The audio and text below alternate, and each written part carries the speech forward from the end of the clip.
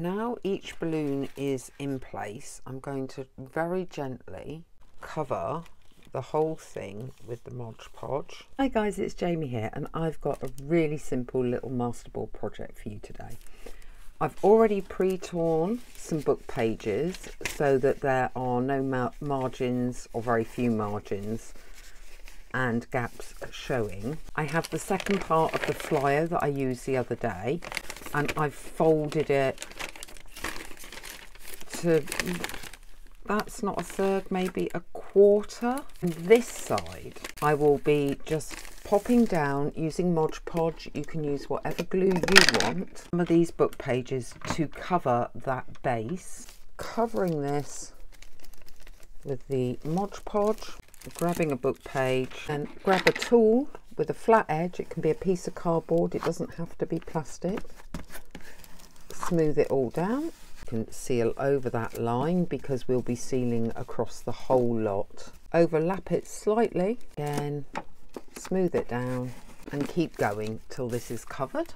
Once you've got this covered, you're just going to grab the Mod Podge and do a top layer. This just seals the paper, which means if you do want to do art treatments to the top, you are going to be in a good position to do so. It will makes the paper less absorbent, so it's not going to just suck up any colour or anything you do to the top. This part is actually the turn up for the pockets. I'm going to put some book pages on here as the base as well. I want them to still face the same way, so now I know which way that is and I have my line. I can just glue, using the same technique, pages all along this bottom part and trim off the excess. I wanted to keep what I'm doing to these masterboard pockets fairly straightforward. I have here some paper napkin that has these steampunk looking balloons, and before I tear them apart and reveal all the different layers, which I will show you in a minute, I am going to cut just the balloons out. It doesn't have to be perfectly done, so it's not fussy cutting as such.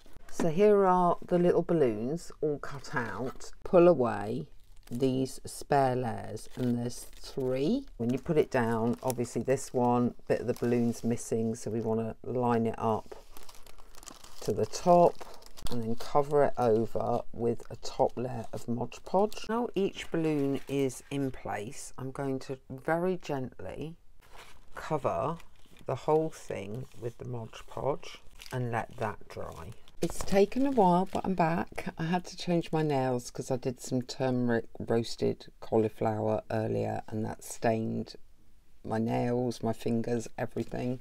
I've also cut up the masterboard, and I've decided that, well, maybe we will decorate the pocket aspect to divide it from the top, but for the time being I've got some pages out from what will be the Sherlock Holmes journal and just looking at how we can do this, and I've got these existing papers, for example, and we could matte and layer it completely because the paper is actually quite interesting. I think you want to kind of layer it maybe at an angle.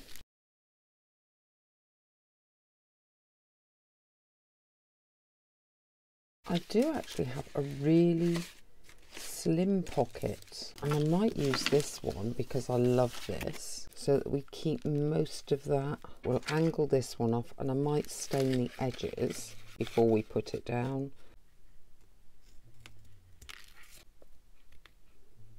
This is Vintage Photo. I'm going to seal this down as a pocket.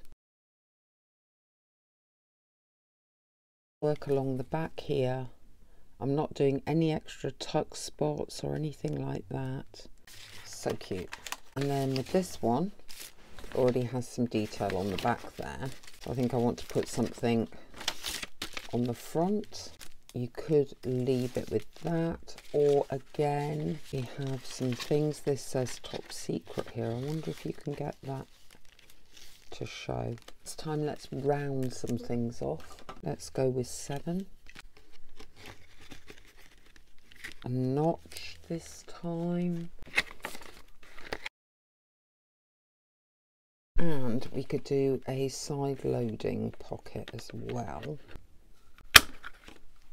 We need to do the pockets again, and this time we're just going to glue along that edge, and that edge, because we're leaving that as a second pocket.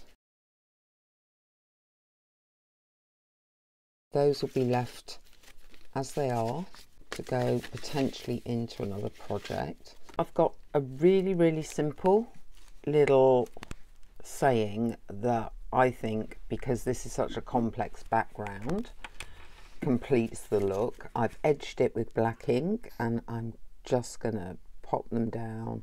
If you have enjoyed this video, please give it a thumbs up. It's a free way to support and help this channel, as is subscribing to the channel. I upload currently 5 to 6 times a week, so there's always new content. And let me know what you think of these very quick little masterboard pockets in the comments below, and I will see you next time.